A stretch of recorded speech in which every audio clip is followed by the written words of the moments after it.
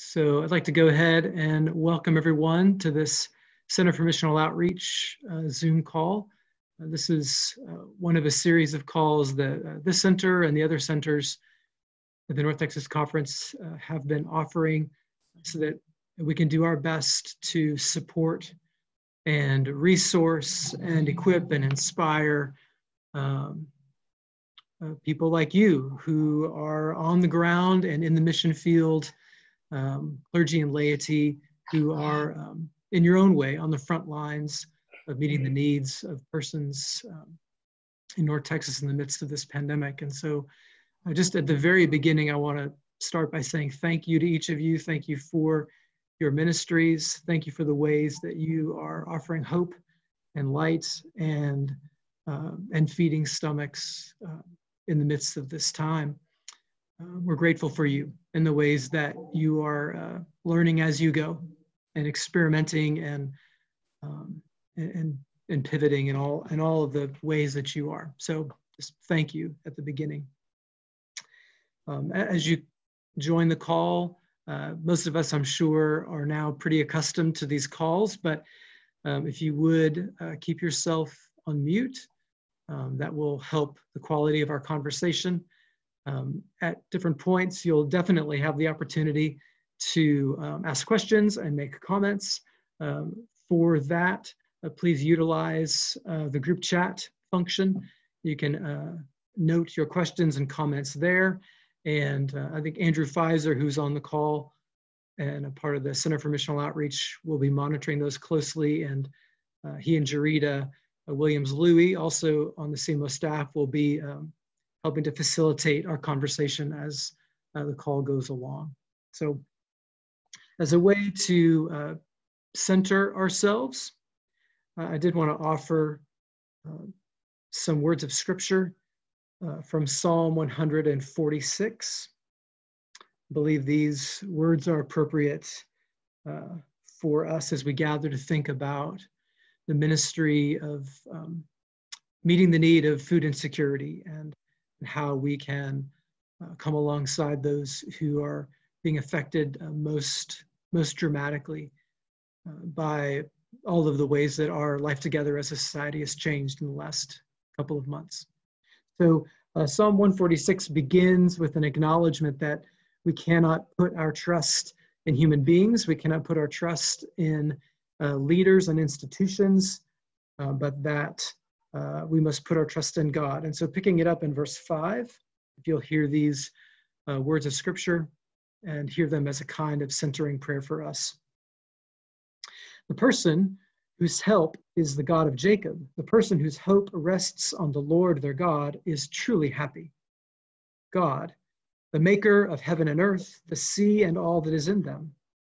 God, who is faithful forever, who gives justice to people who are oppressed, who gives bread to people who are starving. The Lord who frees prisoners, the Lord who makes the blind see, the Lord who straightens up those who are bent low. The Lord who loves the righteous, the Lord who protects immigrants, who helps orphans and widows, but who makes the way of the wicked twist and turn. The Lord will rule forever. Zion, your God, will rule from one generation to the next. Praise the Lord. Let us pray.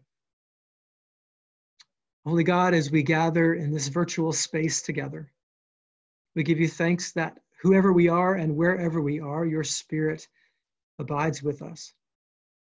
God, as we gather, we do so for your sake and for the sake of those who are suffering in profound ways in the midst of this pandemic. God, I acknowledge that for me, I experienced this pandemic mostly as an inconvenience, as a disruption of my norms and routines, but God, I'm hardly suffering. But we lift up to you those who truly are. We ask that you would draw near to them, and we ask that the conversation today would serve them, would put them at the center, and would help us to be in ministry alongside them in ways that will bring them food, yes, support and encouragement, yes, and a witness to your gospel and to the truth that you are faithful and that you are for them. So God, bless our time together. Thank you for those who have given of their day and time to not only be on the call, but to be a part of presenting and leading. God, be with them, and may you speak through them to inspire and equip all of us. We offer this prayer in Jesus' name. Amen. All right, Andrew, I'll turn it over to you.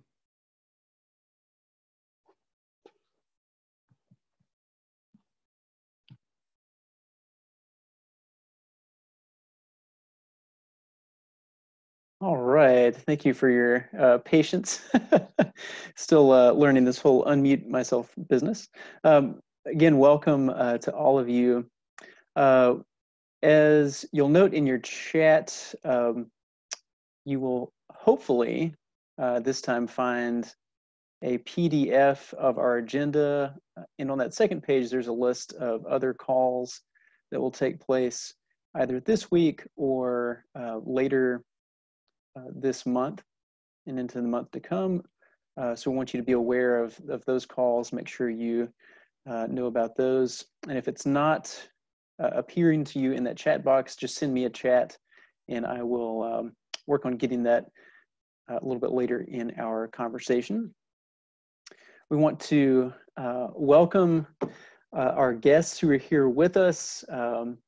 We have a number of people who have various intersections and experiences with hunger and food insecurity, especially here in this time of coronavirus, in different ways. So we have Reverend Sarah Marsalis Luginbill, who's the pastor to family and young adult ministry at Lover's Lane.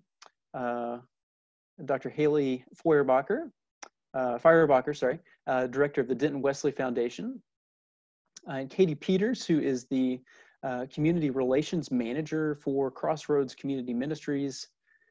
And Reverend J.D. Allen, senior pastor at Chapel Hill UMC. And Chelsea White, who is the executive director for the Dallas Bethlehem Center. Am I missing anyone on our call here? If so, raise your hand. A couple of folks who were not sure. Okay. Well, thank you. And I know a number of you have showed up to this call because you have an interest in or experience with of late and for a long time about conversation. All right, I'll work on that attachment. Many of you already have a interest in or doing work in food security. So I want to thank you for that. So I'd like to begin with some questions just to kind of get us started, to kind of introduce where we are in our work and where that's intersecting with food insecurity. So, to our guests who are here with us, from your vantage point, and I hope you'll kind of share a little bit about the work that you're doing right now. Who is facing hunger and insecurity at this stage of this pandemic here in North Texas? What are you seeing? And whoever would like to, feels ready to begin, go to it.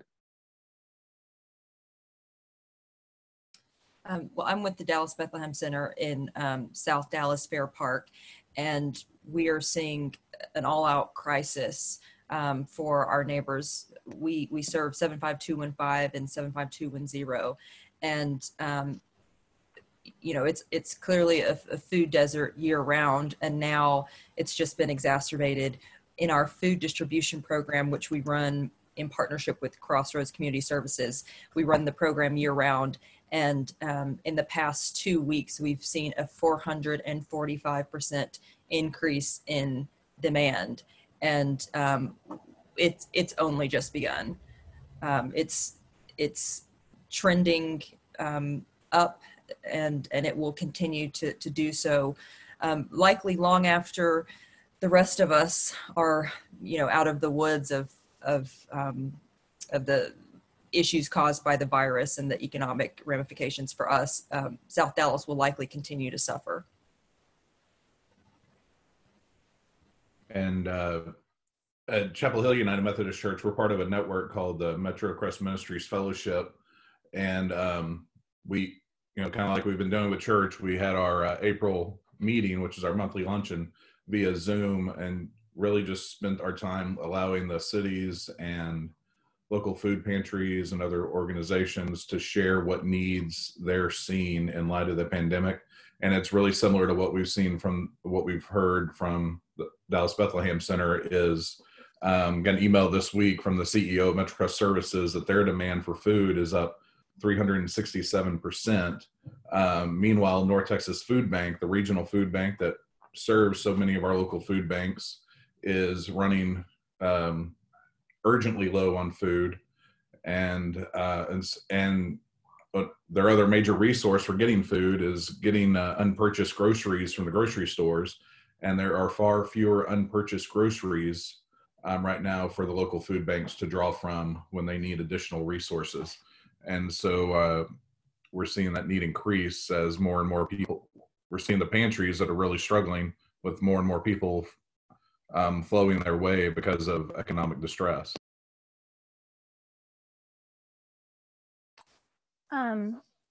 So from my vantage point, so my daughter goes to Nathan Adams Elementary, which 89% of the students there are at or below the poverty line. So 100% of the children receive free breakfast and free lunch. And so from my vantage point, it all began with a very personal relationship. This really began for me with Creighton's classmates. And the teacher reached out. She knows I'm a pastor at Lovers Lane. We have a partnership with Nathan Adams. And there was 5 families that couldn't buy food. And so the teacher reached out to me, and so we started getting food. And so then I reached out to Randall Lucas, who is our missions pastor. And he was also in conversation with some of our ministry partners, some of our brothers and sisters in ministry at Christ Foundry, at Wesley Rankin, Casa Linda, our own Heart of Africa fellowships. And then we saw this need just begin to bubble from our own people, from the people that clean our buildings, from the people that take care of my children in the nursery. It just began to explode. And so that's kind of where we are seeing this is in the faces of those that we love and care for deeply. Just to echo what everyone said, I'm with Crossroads. So we have a pantry, and then we also distribute food to over 100 partners throughout Dallas. We're a redistributor of the North Texas Food Bank. So similarly, our pantry stats are up 300%. We're seeing, in February, we served 150 families. We served that in 1 week last week. So the need is insane. The faces of the people that are in need, we've never seen it before. We had someone that was let go from a Major League Baseball team recently that came to get food. So it's people that we've never seen before, and we know that the need is just going to continue to increase, and it's not going to stop anytime soon. I'm with the Denton Wesley Foundation. So my campus ministry serves the University of North Texas, North Central Texas College, which has several campuses in the area, and Texas Women's University. So we are seeing our numbers increase by 350%. Our food pantry is chartered by the Tarrant Area Food Bank, and so we are considered essential. So we get to stay open, but we are the only on-campus food pantry out of the 3 colleges that we serve that is continuing to operate. So you have an interesting situation when you're dealing with college students because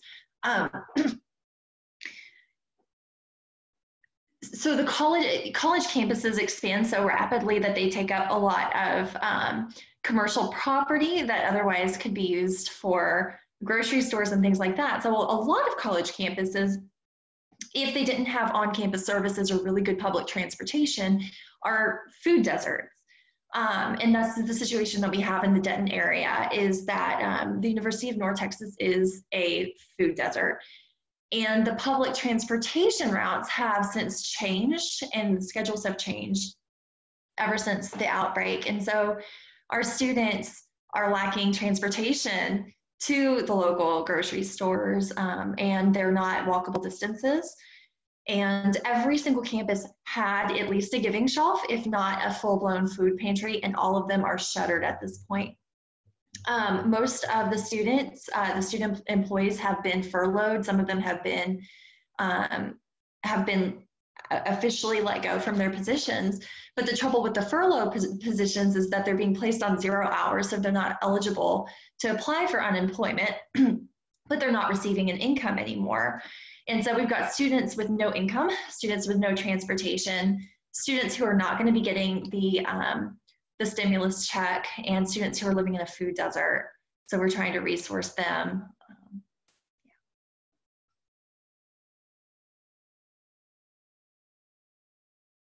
So one of the things that I'd like for y'all to speak to is, I know that some have been able to note, particularly here in Dallas, the effect of historic injustices and systemic racism over decades, centuries, that has created situations around the country where communities of color, especially, and poor communities, are affected, more deeply. Are you seeing that, and could you kind of speak to that in your own perspectives? I know you, Chelsea, already spoke to that a little bit. Yes, just to kind of continue on that, I've been saying that if I didn't already fully understand what systemic racism looks like, I would now. And I think it will be undeniable. From the virus standpoint alone, what we will very likely see, whether we actually get these numbers or not, which is a whole other call, is more people in South Dallas Fair Park will get the virus. Of those who get it, more will die. Of those who recover, more will have long-term health consequences. And that's just the immediate health issues with the virus. So with food, for example, I live in Arlington, and I have 4 different grocery stores within walking distance to where I live. When I go to the grocery store, shelves are cleared off, and I've got 4 around me. I have the means, and I have a vehicle to go to other stores, to order on Amazon, and it's still slim pickings for me. When you live in South Dallas in a food desert, public transportation is really unsafe. They're taking it anyway. They're panicking because there's one grocery store, it's expensive, it's cleared out. Everything is just, all of the regular crisis of South Dallas is just going to get worse, and it all stems from these very historical systemic issues. Even with the students, so DISD initially was offering hot meals at 2 schools in the South Dallas area, and they actually had low turnout. The reason is because the kids don't have transportation to get there. Those kids take school buses to get to school, and school buses aren't running. And so now they're trying to identify other locations, including DBC, to serve hot meals. So, I mean, you really can go on and on just playing connect the dots of the many different ways systemic racism plays at a time like this to make things so much worse for South Dallas. Thanks, Chelsea.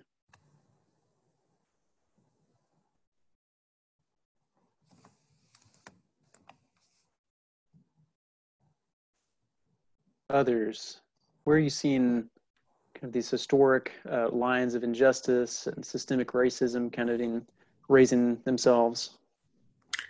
I'll kind of share what Christ United Methodist in Plano. We serve food on Wednesdays at something called sandwich blessings. And we've done that for almost 2 years. And this is, we also partner with Street Side Showers, which many of y'all may know what that is. And so they're able to come get showers, get fed, and that kind of thing. And what we've seen is just all our folks that are homeless, their resources are just absolutely gone. You know, including bathrooms, you know, not being able to get in bathrooms to clean up, you know, and to go to the restroom and that kind of thing. And so our homeless coalition luckily intervened, and we actually have one park that they have opened up the bathrooms. But you know, just the concern of not having food, but also just the dignity of these folks that are living on the streets. And that's kind of, with this pandemic, is taking away those resources. It just strips them of their dignity as well. It's what, you know, really, really disheartening. I think one of the struggles we find in our neighborhood with a very rapidly growing Latinx population is we have a number of folks, because they're undocumented, are going to have far less access to the kind of benefits that are being offered, whether that's SNAP or unemployment or stimulus checks or any of that. And so if they lose employment, if they're in not jobs that are considered non-essential, they feel the hurt even more, because they have a lot fewer places to turn in our community to get the assistance that they'll need. And we've been staying in touch with the school that we're partnered with to try and help keep communication with the principal and community liaison to try and coordinate, you know, as to what families may have the greatest needs in the school. We've had a partnership there for a few years now, you know, and as many of us have in the conference in recent years. And that's helped us kind of start to identify where those needs are and how we can help fill those gaps. So. Yeah, so working on the college campuses, I mean, college campuses are sort of a salad bowl of intersectionality, right? And it really becomes a salient intersectional class issue as well. So definitely the majority of the students that we're serving are international students or people of color. We have a large number of single mothers. I myself was a parenting single mom as an undergrad, a grad student, and a doctorate student. And I'm seeing that reflected in our clients and students that we serve.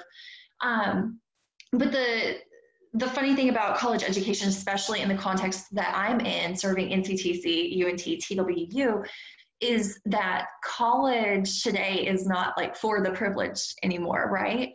And these are 3 of the most affordable colleges that you can attend in our area.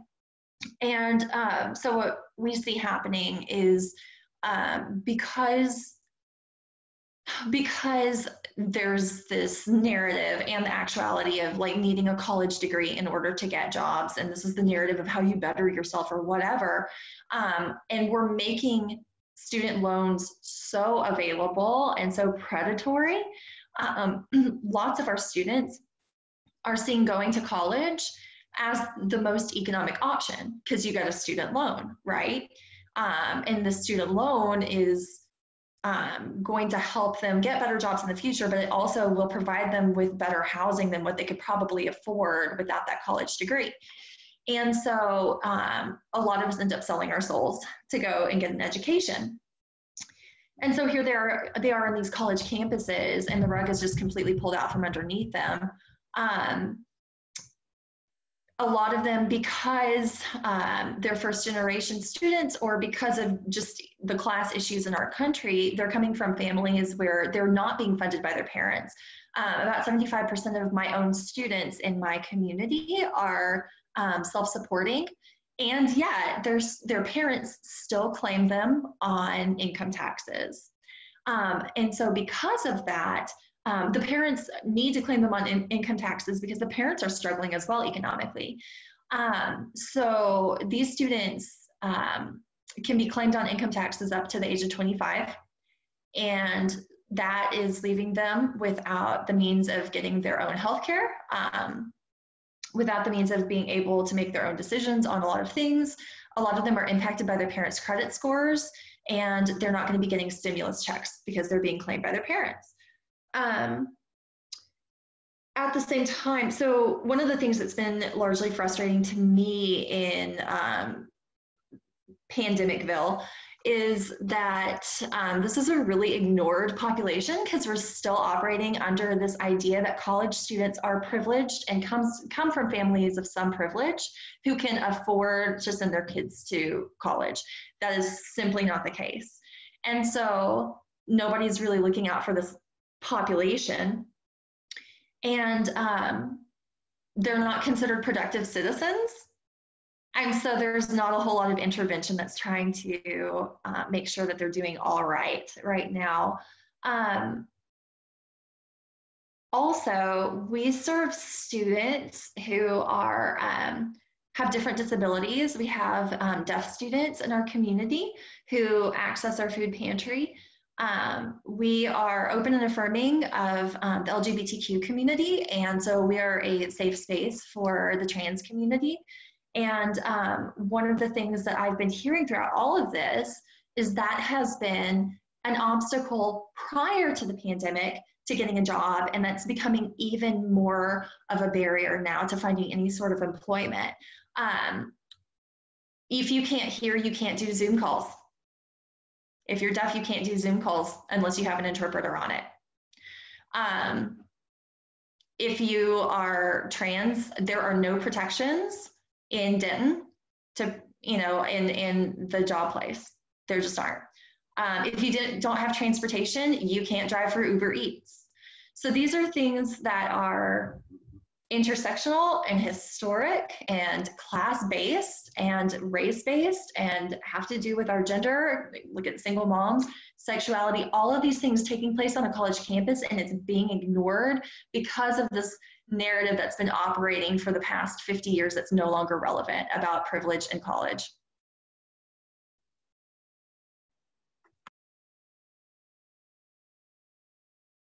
Thanks, Haley. Anybody else want to jump in on this vein from our panel?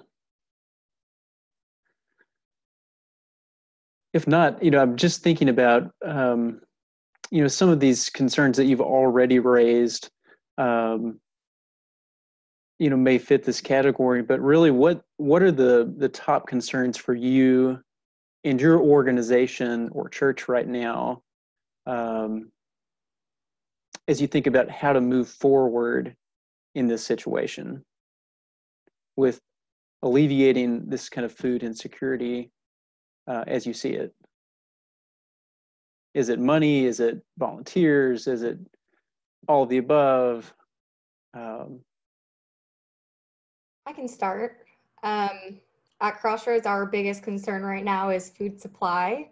As someone else mentioned on this call, the North Texas Food Bank is extremely low on food, and in turn, all of our partners are low on food in our pantry. So, we're trying to get as much food from outside vendors as possible, but just like the grocery stores are out of food, that's directly related to food banks being out of food. So that's a big struggle right now.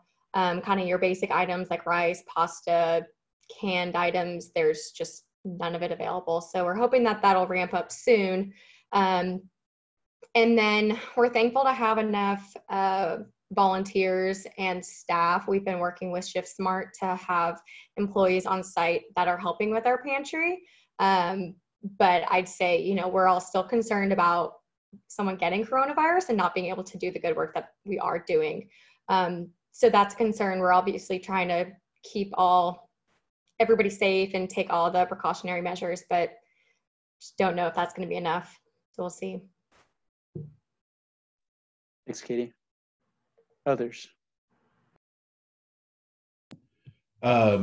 Andrew, I know on a local church level at Chapel Hill, I mean, we are a older church right now. And so we have a concern about our folks getting out. So we're trying to do things in a way that discourages them from doing extra shopping. For one, the younger members of the church are volunteering to do their shopping for those who will allow us to. But also when we're providing these relief efforts, we're focusing more on monetary donations that either where we can either get a list of much needed food supplies from the food banks, and we'll have a designated shopper that takes the money donated to pick up those supplies to take to the food bank, or simply send the check to the food bank so they can get things. But I don't know, Katie and oh gosh, I'm dropping a name here, Dallas Bethlehem Center. They may have more insight on how they feel like local churches can best facilitate that. But I know our concern too is our older members staying healthy. So we're trying to help give them ways to help without further exposure to the virus. And JD, before we let you go, can you also speak from your connection with Texas Impact and this kind of higher level advocacy piece, and kind of what's going on politically around the state and country? Sure. Yeah. I wasn't sure if that was for now or later, but there's a couple of parts that we can be working on there. Local churches, we have pastors, members, and everything, and I can post links on how to connect with this information and how to sign up for their advocacy work too. Is the main food security or food insecurity emphasis right now that Texas Impact is communicating to its members, and this comes out of the Washington Interreligious Staff Community, and I can't remember the other organization's name off the top of my head, but the biggest needs they have in terms of advocacy on the federal level is, seeking in the upcoming stimulus bill to increase SNAP benefits by 15%. So unemployed families, working poor families will have more on hand to actually go and acquire groceries. They're seeking to increase the minimum monthly benefit from $16 to $30, and can suspend all looking to suspend all the administrative SNAP rule changes indefinitely because of this time of economic distress and long-term recovery. I've got a website from Texas Impact here that I'll share in the chat here in a minute, so that everyone can go there, and then you scroll down the page and it shows kind of the different pandemic-related emphases. But those are the matters strictly related to food insecurity. Although the others, I would also look at the utility assistance and advocacy needed there too, because whether that's on a state level, a federal level, or a local level, and if people can't keep their water on or keep their electricity on, they can't cook food. And so those are pretty important matters to keep in mind as well. And then the other advocacy piece that I started on in the last couple of days, just trying to put out feelers and figure out if there's anything to be done here, and it sounds like maybe there is I reached out to the Texas Department of Agriculture after hearing all these stories of farms who were disposing of produce and dairies that were dumping milk because their distribution channels, say restaurants and other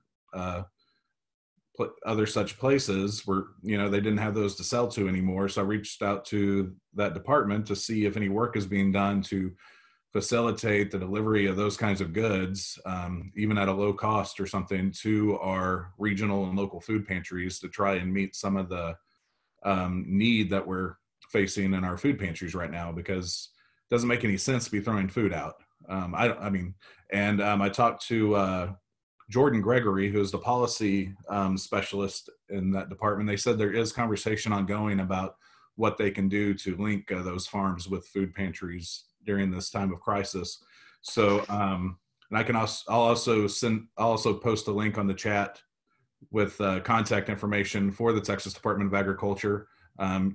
I think the more we can send emails, at least maybe not phone calls, because I'm sure they have plenty of phone calls coming in already. The more we can say, hey, this is where we're seeing the need, and this is where we would love to see action on, then we can certainly maybe help facilitate the movement on that.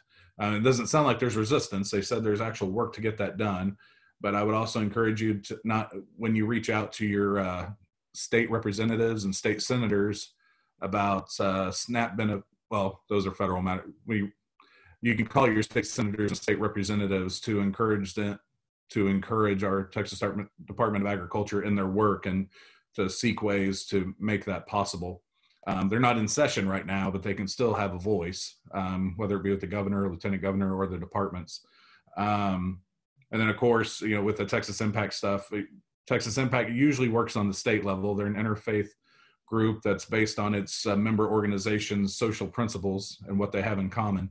But right now, they are working on the national level because of the main food insecurity in terms of advocacy that can be done right now is on the federal level, since our state legislature is not in session.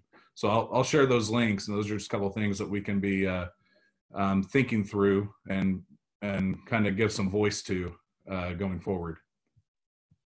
Thank you, JD. And for those of you who need this information, JD, I believe you're still on the board for Texas Impact. Is that right? And kind of our conference liaison?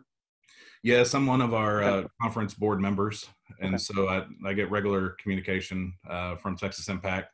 And they also have, I should have mentioned this before too, they also have the rapid response team, which anybody can sign up for, where when there's a legislative matter where advocacy is needed, they'll send out an email and text to people so you can contact your elected officials to advocate for those in need in terms of policy. So. Thanks, JD. Chelsea, before we turn to JD, you looked like you were about to say something. Oh, yeah. So for Dallas Bethlehem Center, our needs primarily are for donations. We need funds. It's clear that there's beyond groceries, there's a need for hot meals, just like what DISD is trying to offer to the students. Oftentimes, when students go to school, that could be their only meal they receive for the day. And now that they're not in school, we want to plug in. We have a commercial kitchen. We have a kitchen manager who's actually a caterer, born and raised and still living in South Dallas. And so that's a way that we can plug in and meet a huge need. But that will cost money. And our ability to turn on that program or not is based solely on our ability to get funding for it. So that's my biggest concern is, the amount of expanded programming we can do is simply based on how much funds we receive. So that's our biggest ask.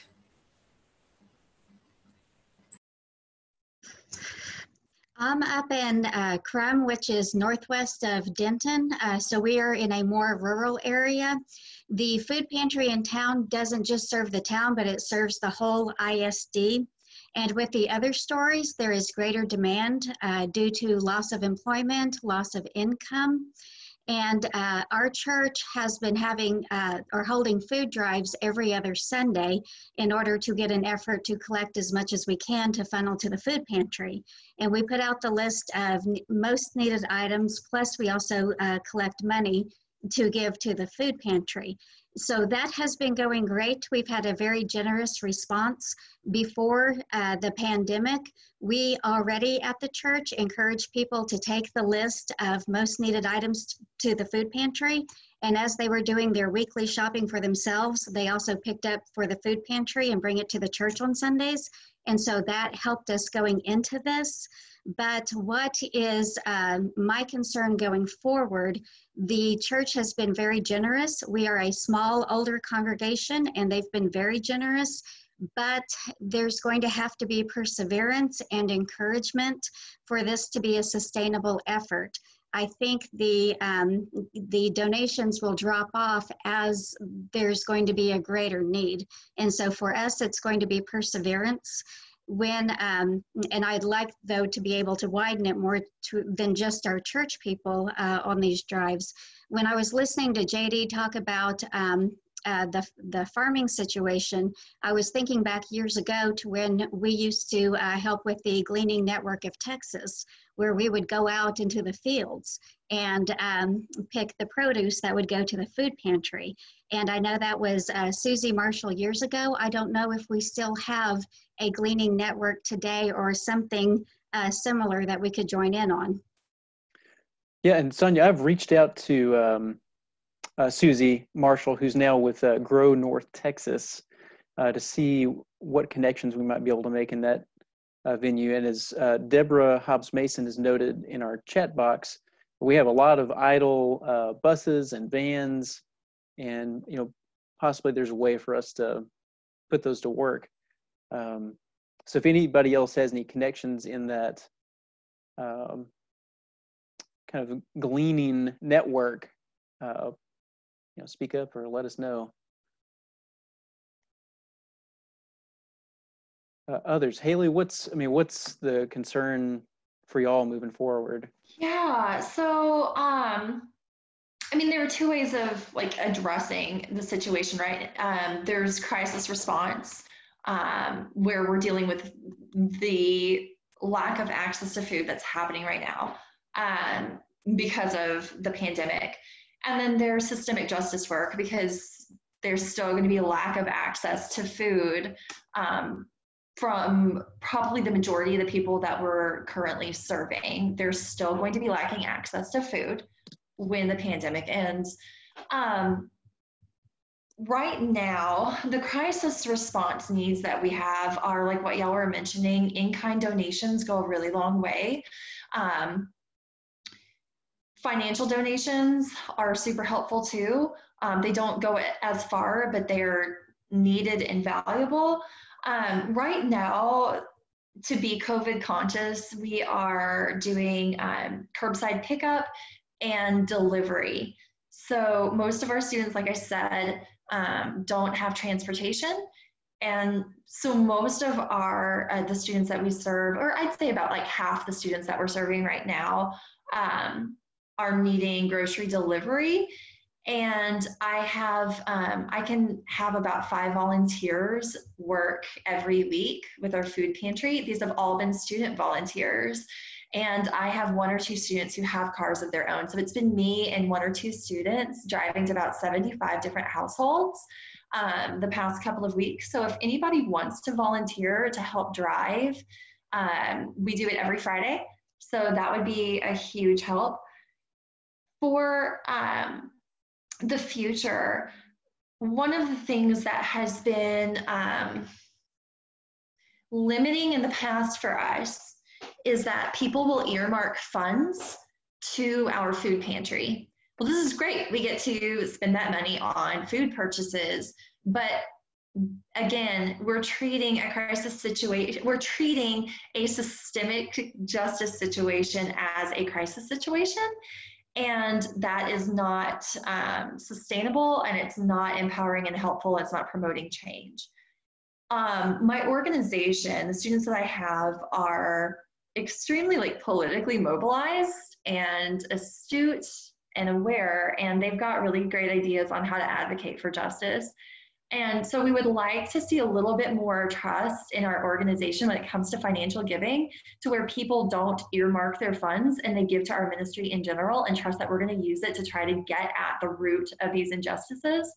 So that would be a big need of ours going forward. And then I was really glad that JD talked about advocacy. There are some things that need to be advocated for simultaneously as we're working on the crisis situation that we're facing right now with food insecurity. Things like trans rights laws and protective laws for the trans community in Denton. There are ordinances in some of the surrounding areas, including Dallas, but there's not one in Denton right now. Amber Briggle, I can post her contact information, but she is spearheading the work on that. There are sprinkled around the country, there's advocacy for student workers who are treated as disposable and who are not supported, and there needs to be a larger national movement. So in the future, I'd like to see us like gaining some momentum in that direction to protect our student workers. And also to do some work on more accessible and affordable education. Additionally, I could talk all day long about single moms' rights. I'm not going to take that space today, but that is something that I would love to see a conversation generated in the North Texas conversation around. Thank you, Haley. Others?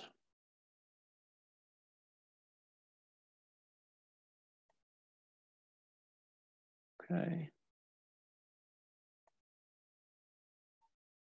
I will tell you, Grace Avenue has been having ongoing food drives for both our food pantries, Frisco Family Services, which carried Kex on this call today, and our Little Elm Food Bank. So we've had it ongoing 7 days a week, 10 to 4, and we've had a great response. We just did a mission video for them and as far as including them. So that has been really successful. I'm hearing it is what's next? What is the next? We're seeing middle class coming into the food banks. We're seeing more people addressing and saying rent assistance, coming to the churches and saying, you know, pay my rent, or what can we do? So we're trying to grasp that and put our hands around that. But it's the same question as we're having with everyone else's as far as what food insecurity. And I don't mean to call you out, Michelle, but I just saw your inclusion in the chat box. Would you mind sharing about your context and what you're seeing in your rural context? We're just a much smaller town. We're in Jacksboro. So we've only got one grocery store and $1 store, and when things are gone, they're gone. So a lot of the kids in our neighborhoods are lacking meals. So the school, being small enough, reached out to each family to see what the need was and have based food routes with the bus drivers and the school buses to deliver meals. So each day they get a lunch for that day, plus a breakfast for the following day to hold them over until lunch the next day. So that's what they're doing. And then we have a food pantry here that I'm involved with that we only serve once a month, and we give them about a week's worth of food, breakfast, lunch, and dinner. And then we have the produce truck that comes to the town because of the food desert twice a month that anybody can get from. Thank you, Michelle. And Dorita, could you help us think about how we can take action with your questions? Sure. Thank you, everyone, for sharing your insights and your expertise, and for doing the work that is necessary for us to love our neighbors, not just in crisis or in pandemic, but on a regular basis. So thank you for already having the infrastructure to do that service. So I just wanted to ask, how can we get on board and come alongside and help to resource and give our constituents ways to help what your efforts are doing in the pandemic? What are some other ways that anyone can think of that are innovative, or that you're already doing that we can pad, or that we can continue to contribute as a conference and at the conference level? What are some ways that we can do that? You know, I was talking to Andrew last week about this, and I said, so one of the things is, as I've been thinking about like my concerns and my fears as we're moving forward, is, so I really think that this has revealed some of our greatest shortcomings as a church. So we're the United Methodist Church, and we are supposed to be connectional. That's one of the greatest things that we have going for us, and we haven't been doing it well. And I think we all know that. But this has definitely revealed that. And a few years ago, we had our 1+1, and it was through that we built relationships with Nathan Adams Elementary. And we have a relationship with W.T. White, which is a high school in DISD. And so through those relationships is how this began. And so I began to talk to Andrew about what happens if all of us who have a relationship can go to principals and go to teachers and say, what needs do you see that we can help respond to? And then what happens if we, as churches, just simply begin to connect those and to begin, I mean, things like this are so helpful. But even in a really grassroots relationships form, what happens with that, and just how we could take these few fish and loaves and what we could do with them by just offering those up to Christ. And so that's been kind of my really the biggest thing that's just been on my heart. And I think that the Spirit is really challenging. And thankfully, I think the same thing is happening. It's interesting to see what happens even in our own church. Randall Lucas is making such relationships with some of our sister churches that he's simply calling and saying, how can we help? And just watching that grow has been incredible. So how can we do that better?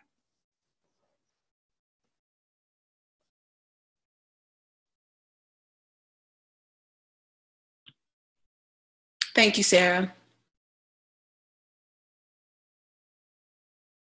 So anyone else, how can we be present with our neighbors when we are separated? How can we help those who don't have the infrastructure to have or the capability to have Zoom calls, and those I'm sure college students and a lot of our students in our ISDs, especially in rural areas, they don't have Wi-Fi readily available for them to continue the schoolwork that needs to be done. How can we encourage teachers? You spoke of 1+1. That's one of our initiatives that we're attempting to feel our way through, and how we could revitalize and how we can continue to shore up those relationships and help our churches to go deeper in those relationships. And so are there any other ideas we want to highlight or lift up for how we can come alongside as churches in those areas? One of the things that would be helpful, I think, to probably a lot of us, I think, I know I'm not the only person who has, deaf students in my ministry or deaf people in my congregation, but there aren't a lot of resources out there in terms of access to interpreters for reasonable cost. And we're just a small student ministry. Our students don't, we don't take up a weekly offering. We've got students. So we rely on the generosity of donors, which is, yes. And also a grant from the North Texas Conference. So we have a shoestring budget, and interpreters for us cost anywhere from $180 to $210 per worship service. So we're paying that out at least once a week.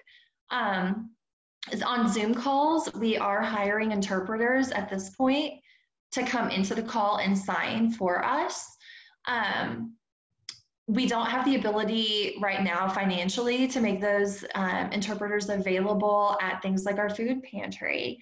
I also found out that the organization that there's basically one organization that people that I'm familiar with, that people hire interpreters out of.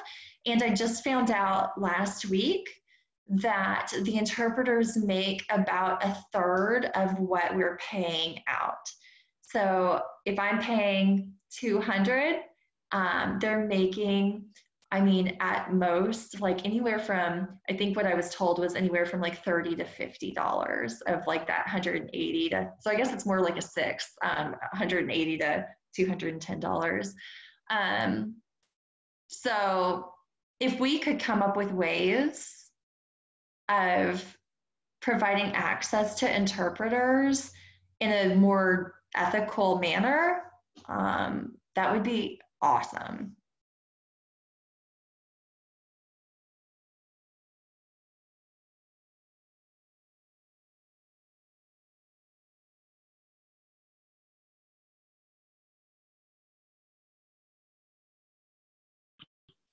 Thank you, Haley. I think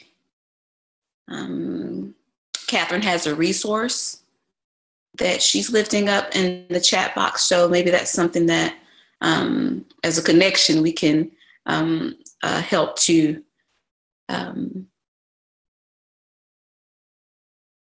find interpreters. And I appreciate that ethical piece that we're speaking to as well. In times of crisis, sometimes we want to cut corners and cut people, but this isn't something that we want to continue or do or be mindful of. So thank you for raising that up. And really acknowledge neighborism in this. uh-huh.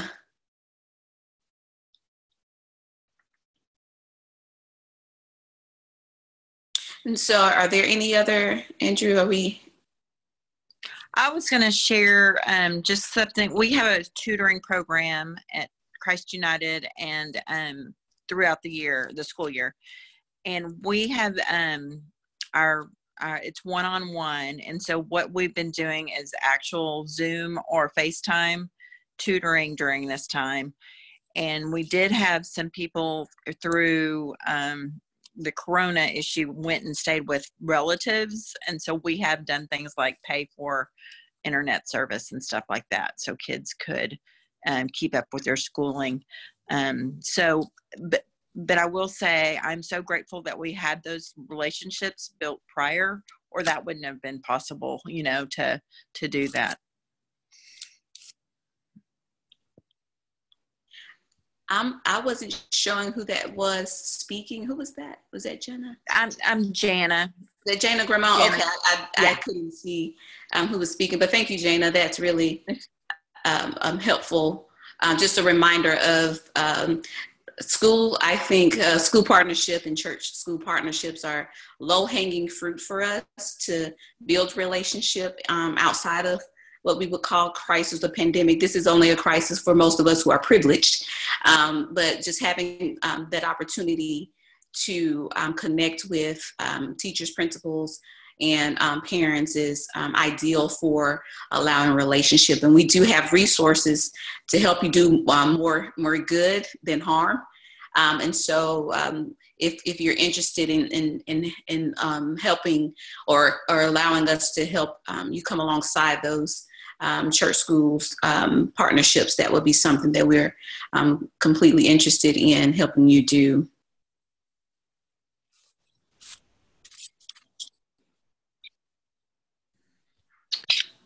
Hey, Jarita, it's Montreal. How are you? Hi, Montreal. Well, how are you? I'm well. I joined in a little late, so I just wanted to know, is there, and this may be a suggestion as well, a possibility for a opportunity to have a resource page, since we are connection, like someone just lifted up, and it sounds like we just don't know who has what ministry, what church has that resource available that they can possibly partner with another ministry that is in need, and that that possibility they can resource together. I don't know, but it sounds like we just need a resource page either on the conference website or something that we all can go to and say, hey, that's what Lover Lane is doing best. Can we possibly partner with them, instead of just recreating or looking elsewhere? Thanks for lifting that up, Montreal. Yes, we absolutely do have a resource page already for the CMO. And we're also, that was my next question for us to highlight those of you who are already doing the work and what you're doing. If you would send a link to the chat box, Andrew will be putting together a resource page so that we can do just that. Because like we said, so many times we are siloed. We're not quite sure who's doing what and how they're doing it. I think these Zoom calls, COVID has done a good job of helping us to get together around the conference to know what everybody's doing. Amen. So I'm hoping that we could get these resources put together and placed on our website so that we can connect, and we can do, Andrew, Andy, and I can help with the connection part, since we are at the conference, to help you not have to do so much of the legwork, and we can do the connection part for you. But yes, we'll be working on that resource page for you guys to have access to from our website. Jarita, thank you. I mean, it's elaborate on one piece you said there, and that is that so Montreal absolutely. I mean, yeah, a printed piece There's one in process already on the website. It's constantly being revised. But the thing I want to say is that relationships have been noted several times on this call as the real key to doing this kind of work in ministry. And so at any point, if any of you are aware of a particular need, Montreal, like you said, feel free to share that with myself or with Charita or with Andrew. And just by virtue of the role we play, we have a lot of relationships across the conference, and we may be aware without a pre-printed list of people who could be a partner or helpful resource to you. So, I mean, feel free to reach out to us, and together, the relationships we share, the connection we share can do a lot of good. So that may be the shortcut. Call one of us. Awesome, thanks.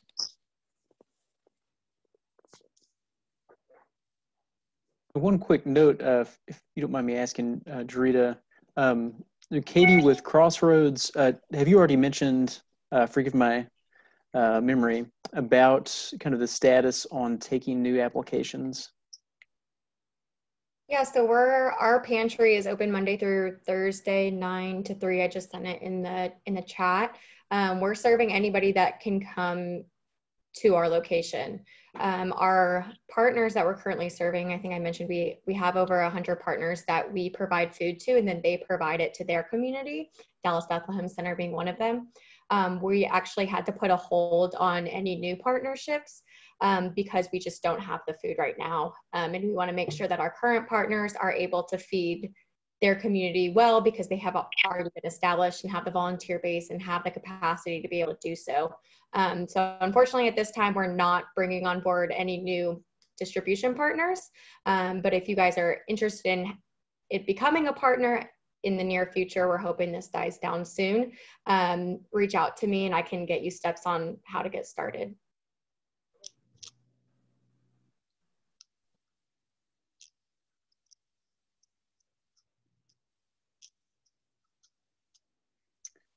I had just one follow-up question, if it's all right, Jarita. Who of your organizations that are represented here, who all is participating in North Texas Giving Day now, which is coming up on May 5th, I believe it is? Hands up. So you got the Wesley and Denton, Dallas Bethlehem Center. Will Crossroads be a part of that? Do you know? Okay. Christ Foundry, United Methodist Mission will be participating in that. So those are ways that you can do some good fundraising and possibly can have funds matched by organizations that might sponsor them. So that's a great way to give coming up. Able to offer kind of a closing benediction for us.